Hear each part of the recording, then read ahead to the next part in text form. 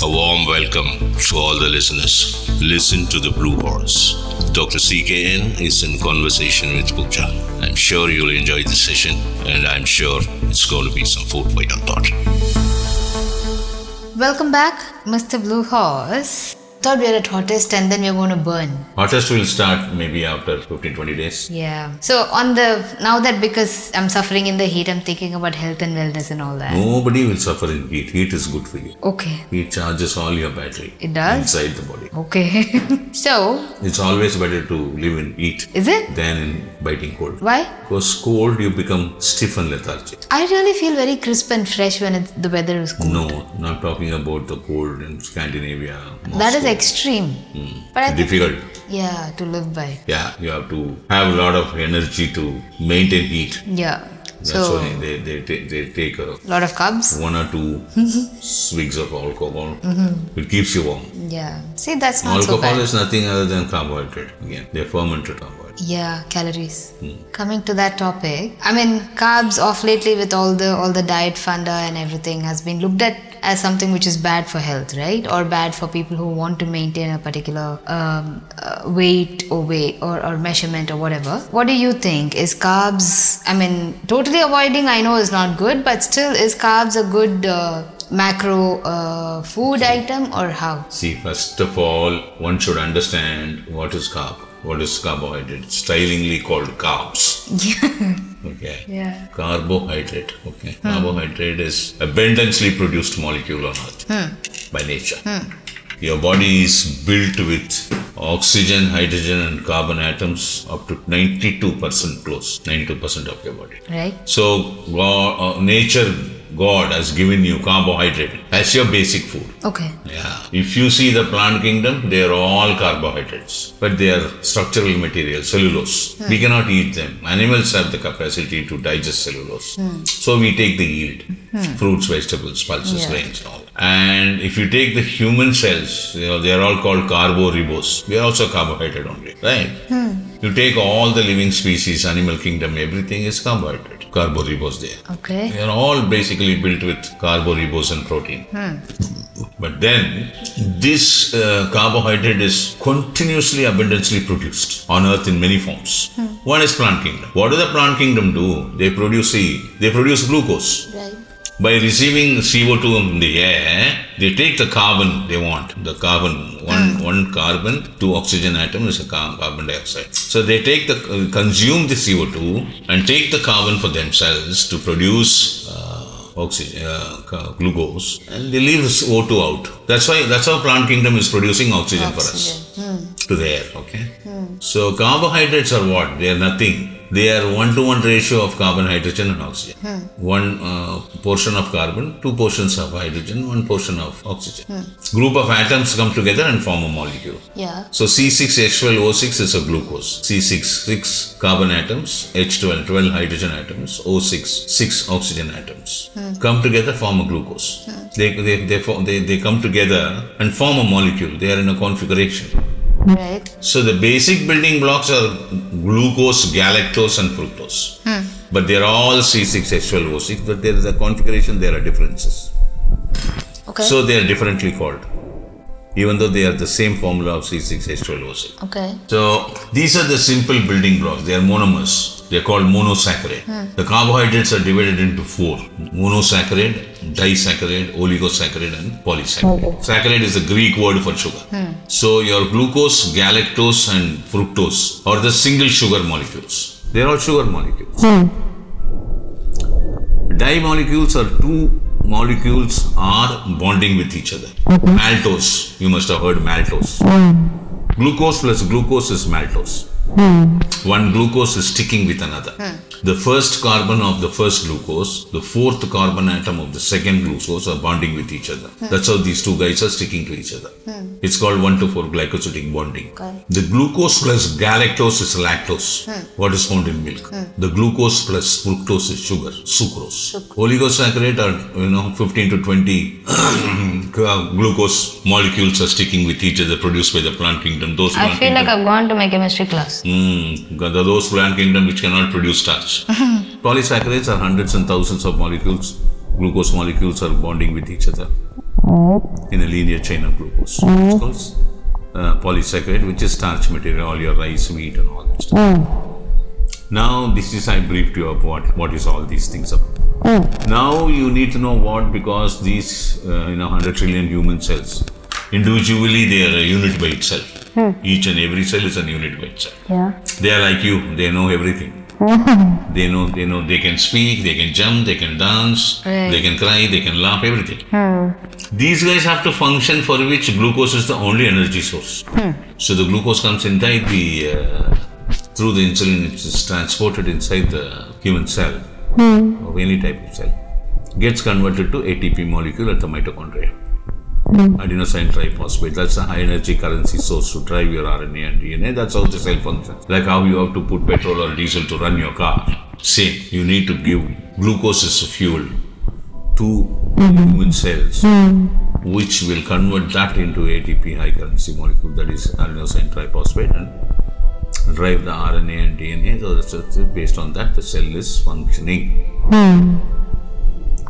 You need to have carbohydrate in your food. There are basically, if you look at the human body and the food which is coming from outside, are divided into three. One is carbohydrate, the protein, then is fat.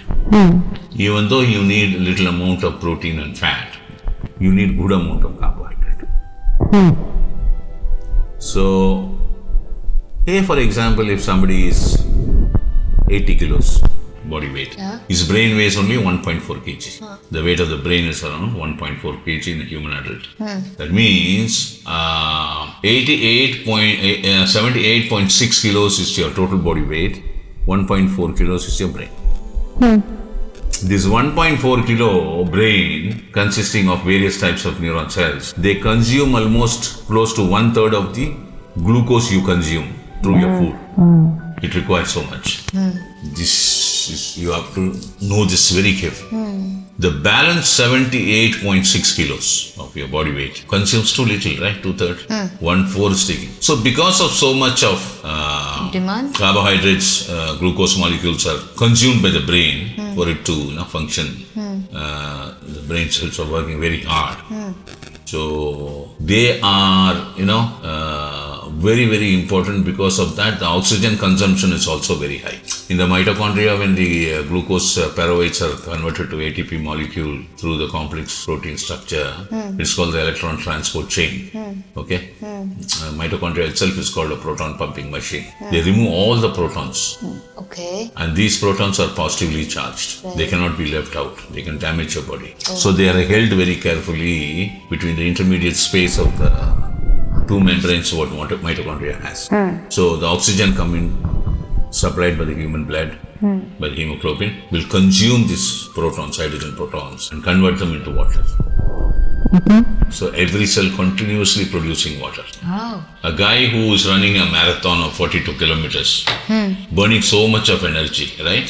Continuous running, man. Yeah. He produces nearly close to 600 ml of water in his body by these cells manufacturing these water molecules. Right. Imagine 600 ml is produced in 2 hours. Wow. 2.5 hours, whatever. So if you deprive your body from carbohydrate, it's not good for you. You're going to become lazy, you're going to be tired, and you're going to be sick. Sick how? You will become sick. Lack of energy? Yeah. What will happen is that your brain slow down because it's not getting enough of fuel. Right? And then what happens? You get into depression. Depression? If the brain slow down, your thinking process itself slow down. Okay. So you get into the depression side. Like how? I mean, why depression specifically? I mean, maybe you may not think anything, you may become a bit vague. You become dull, so you become depressed. Okay. I'm telling you, your whole thinking process itself will slow down. That is called depression. Or it could just be a mellow mood, right? What do you mean mellow mood? Mellow mood may be good enough when you are eaten. If you are eaten well and you are in a mellow mood, it's fine. If you are starving for carbohydrate, you are making yourself to starve for carbohydrate, and then you're going to, melt yourself by not giving proper energy to the, human cells, especially the neuron cells in the brain, which has to, function very hard, processing millions and millions of data every second. You're going to bugger up the whole function of the brain because it's not getting enough of fuel what it wants for all its function. So it's going to slow down. See, brain itself, when it comes to the question of, glucose transport, they don't depend on insulin. No, it is a protein transfer. Because they cannot depend on insulin. Tomorrow, if your pancreas doesn't work, in pancreatitis, if your pancreas doesn't work, it doesn't produce enough of insulin. And you're going to pump in insulin for your, by injection to transport your glucose to the human cells. You think brain will be waiting for you to inject insulin? You will die. So only the fourth glucose transport section, 1, 2, and 3, 5, there are 3, GLUT1, GLUT2, GLUT3, GLUT4, GLUT5. GLUT4 is the only one which supplies glucose to the skeletal body by insulin molecule, by insulin produced by the beta cells of the pancreas. So brain doesn't depend on your red blood corpuscles, which is holding the hemoglobin, which is the, has the capacity to absorb, retain and deliver oxygen. These red blood cells, red blood RBCs, they don't depend on your glucose transport from insulin, no, because they are primary. They cannot wait for your insulin and all that. They also get their glucose instantly through protein transfer. All right.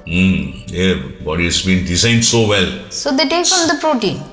So then they'll take. There are certain proteins which will transport the insulin into the cell. You need a transporter. So the insulin has come into the blood through your food. Now it has to be transported inside every human cell. Right. That's called the glucotransport system.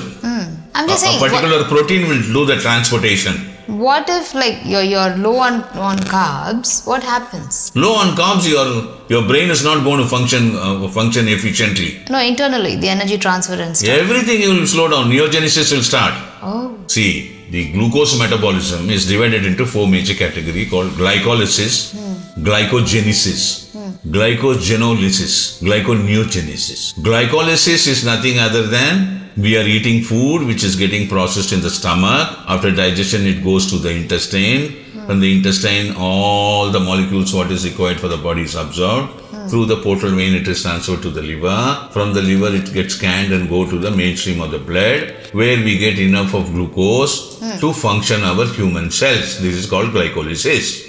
Insulin produced by the pancreas will, transport all these glucose cells to our glucose to the human cells. And whichever the other, suppose your kidney, intestines and all are sodium transport. So various types of transport systems will transport the glucose to various types of the cells in the body. Now, once this process is done and we have got a lot of extra glucose, it's get converted to glycogen, and once stored in the liver, when the liver is full, then it is stored in the many parts of the muscular tissues in the body.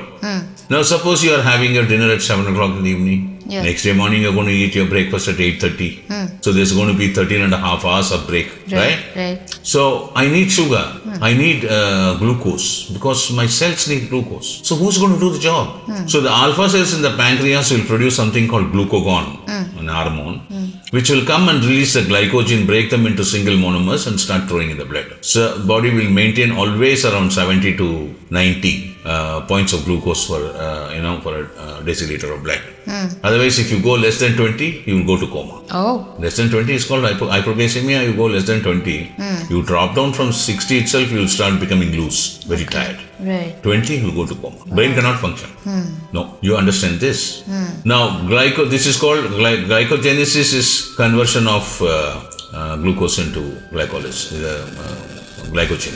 Releasing of glycogen through alpha cells producing glucagon is glycogenolysis. Glyconeogenesis is you have no stock from your food, you have no glycogen. Now what the body will do? Body cannot die. So it will convert all your fat into energy source. That's neogenesis. Okay. To keep you survive. Yeah. Your heart and the brain has to go on. Otherwise you're going to die. Glycogeneogenesis will start. So if you're going to deprive yourself from carb, neogenesis will go on. That's how you lose weight. Okay. So carbohydrate becomes a very important part of your food. That's the only major part of your food. If you're going to dance around without the carbohydrate, slowly you're going to bugger up yourself. But does it have major problem like, renal failures and this and that, one by one things go down, or how does it work actually? If for example, if you go for a long keto diet. No, that will smash your whole system. Keto diet, paleo diet and all that. Low carb diet, low fat diet, Right. high protein, rich protein diet. So it's Rich low protein, fat. you're going to eat too much of protein. Body needs only 0.8 grams of protein per kg of body weight for a calendar day. You're not going to pump in yourself with too much of protein because that's going to make your blood highly acidic in nature. And that's not going to help you. Right. You don't need so much of protein. Body produces its own protein. It doesn't, this production of protein by the human body is not based on your food and nutrition. At Really? all. No. So There are so far more than 150,000 types of protein has been detected so far in the blood, in the human body. But carbohydrate is the only predominant food what humanity needs. That is why we produce 4 major components from the agriculture: rice. rice, wheat, milk, and sugar. All of carbohydrate. Lactose is there in milk. Sucrose, disaccharide. Yeah. Rice and wheat are polysaccharide, starch material. Hundreds and thousands of glucose in a linear chain, bonding with each other with the 1-4 glycosidic bonding. Right? Right. Now, these things are not produced, we are gone. More than 750 million metric ton of rice is produced every year. And I thought milk is not good for us. whether milk is not good for us or not, we produce so many things through milk. Your curd, Yeah. your buttermilk, Yeah. your ghee, your butter, your cheese. So those are not good, are they? No, it depends on how much you're going to use, which part of the geography you're placed. See, eating anything in excess is bad. No matter whatever you want to, whatever component, either you're going to eat too much of food or too much of fat, all that kind of thing is no good. The point here is carbohydrates are the primary food need for every human life.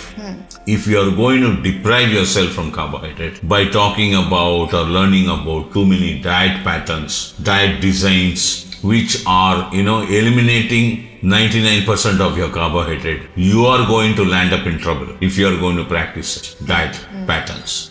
So the food, which is very important to the human body, should be only one. Whatever that you have eaten under your parents through your childhood days up to the age of 18, 20, till you reach adulthood, should be the food for the rest of your life. Okay. Say, for example, people living deep in Siberia, they have no access to carbohydrate. They eat only meat. Yeah. They eat only fish, okay, all 3 meals a day.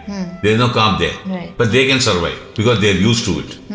They are tuned to it. Yeah. Not you and me. True. You think you and me go and live in Siberia and eat, fish and another flesh and have your life going? No, I prefer. I don't think so. Yeah. Or can you go to the Greenland and live with Eskimos and eat only meat, no carb? There are human beings which are living in certain terrains like this or designed to live without carbohydrates because they are used to it from the childhood, not you and me.